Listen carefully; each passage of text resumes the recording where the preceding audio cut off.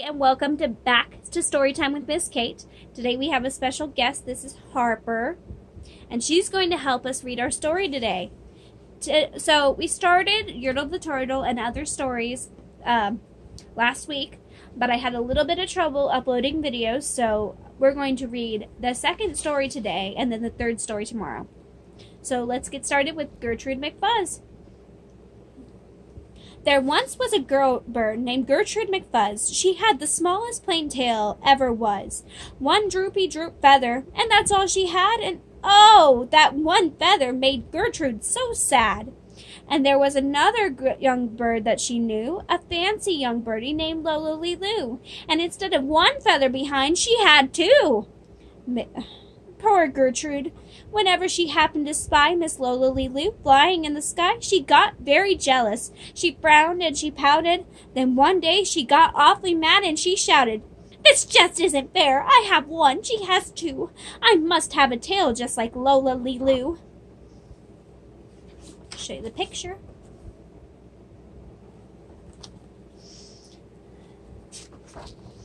So she flew to her uncle, a doctor named Dake, whose office was high in a tree by the lake, and she cried, "Uncle Doctor, oh please, do you know of some kind of pill that will make my tail grow?"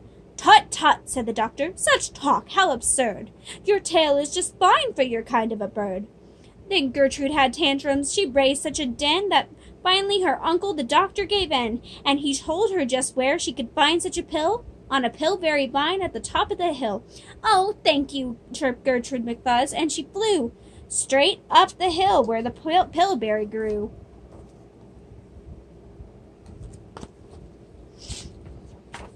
Yes, there was a vine, and as soon as she saw it, she plucked off a berry and started to gnaw it. It tasted just awful, almost made her sick. But she wanted a tail, so she swallowed it quick. Then she felt something happen. She felt a small twitch, as if she'd been tapped down behind by a switch. And Gertrude looked round and she cheered. It was true. 2 feathers, exactly like Loo. Then she got an idea. "Now I know what I'll do. I'll grow a tail better than Loo. These pills grow feathers are working just fine." So she nibbled another one off of the vine.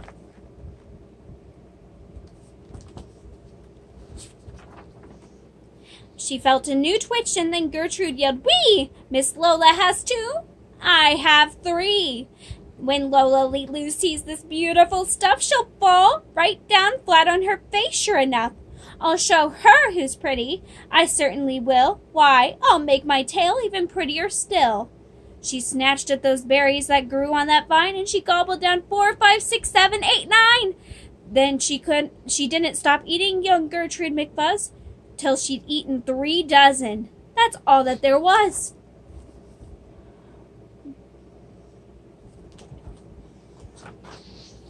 Then the feathers popped out with a zang, with a zing.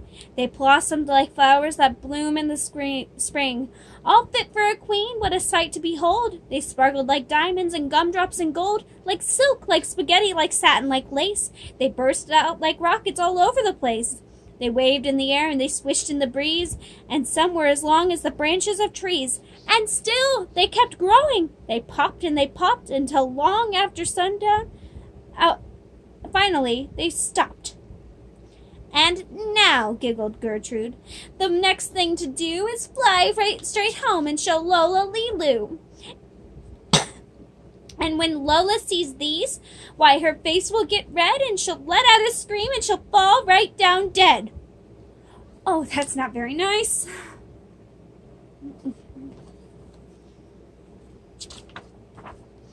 Then she spread out her wings to take off from the ground, but with all of those feathers she'd weighed 90 pounds. She yanked and she pulled, and she let out a squawk, but that bird couldn't fly, couldn't run, couldn't walk. Then all through that night she was stuck on that hill, and Gertrude McFuzz might be stuck up there still. If her good Uncle Dake hadn't heard the girl yelp, he rushed to her rescue and brought along help. That's a lot of feathers. To lift Gertrude up almost broke all their beaks, and to fly her back home it took almost 2 weeks, and then it took another week more to pull out those feathers. My, Gertrude was sore.